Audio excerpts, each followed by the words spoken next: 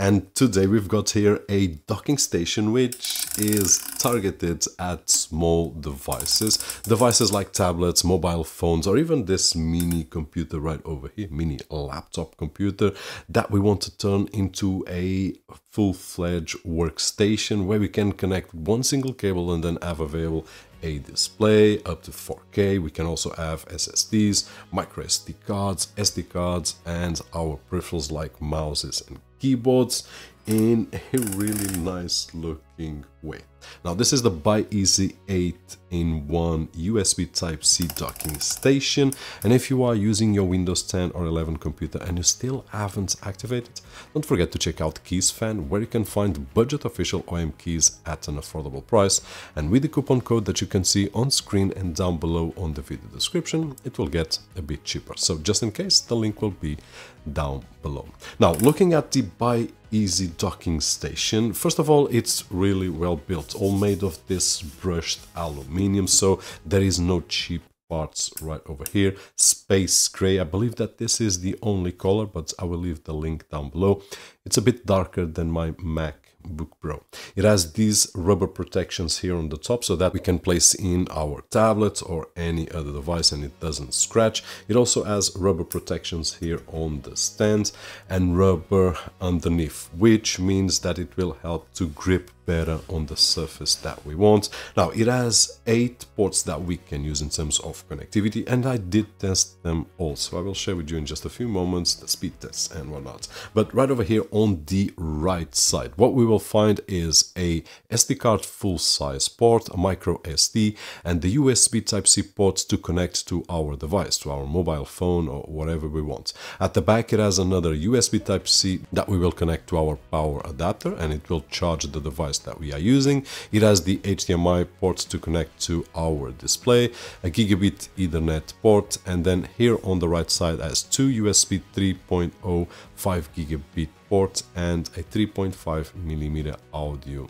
output. Now I did test out with several devices, including this computer right over here, but the one that I did had a lot of fun was my Samsung Galaxy S20 Fan Edition, which has Samsung DeX, and this is the, in my opinion, of course, the best possible scenario for this docking station. Probably in terms of aesthetics, I would prefer a tablet with Samsung DeX instead of a phone because it's smaller and it doesn't look as good as a tablet, but it will work and the functionality is all here. And what I did love is that I have access to a big screen TV or a display, in this particular case 4K, and I will share that with you in just a few moments. And what I can do is productivity tasks, and if I want I can play around with games. I can have access to a keyboard, to a mouse, I can have access to storage, external storage in this particular case, so if I want to edit videos or if I want to do anything else just with my phone, this is just an awesome addition.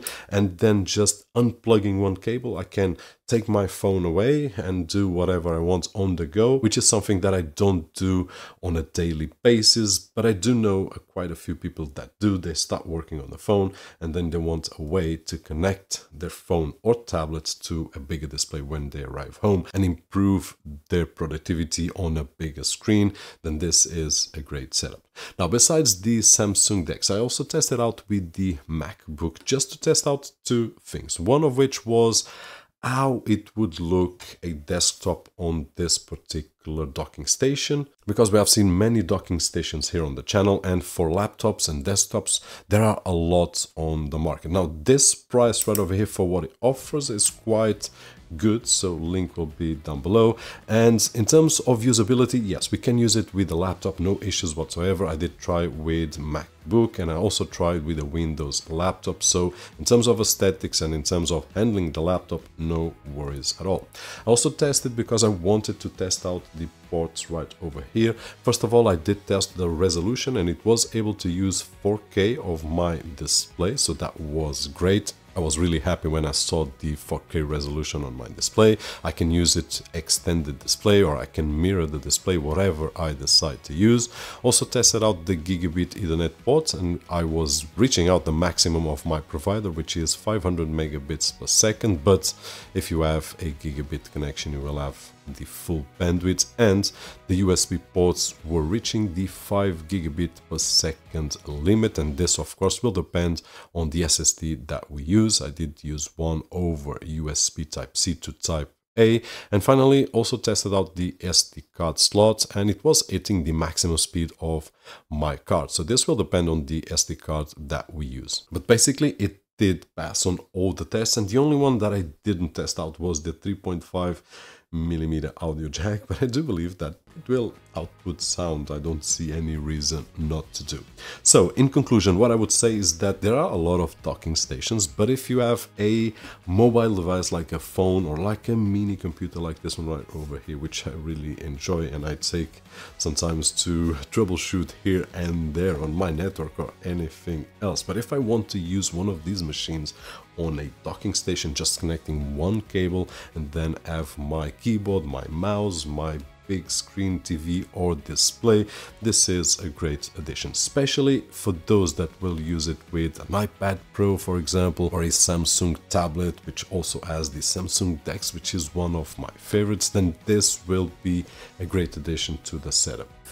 Never mind the noise. You almost forgot about the noise. It's the only downside that I saw, but it's something that we will not be messing around. I will put it on the position that I need, and it will stay like this for the hours that I want. That being said, hope that you enjoyed the video, hope that you enjoyed to know a little bit better about this byeasy docking station 8-in-1. If that was the case, don't forget the usual thumbs up right over there, which is really appreciated on this side of the screen. My name is George, and as always, I'll see you on the next one.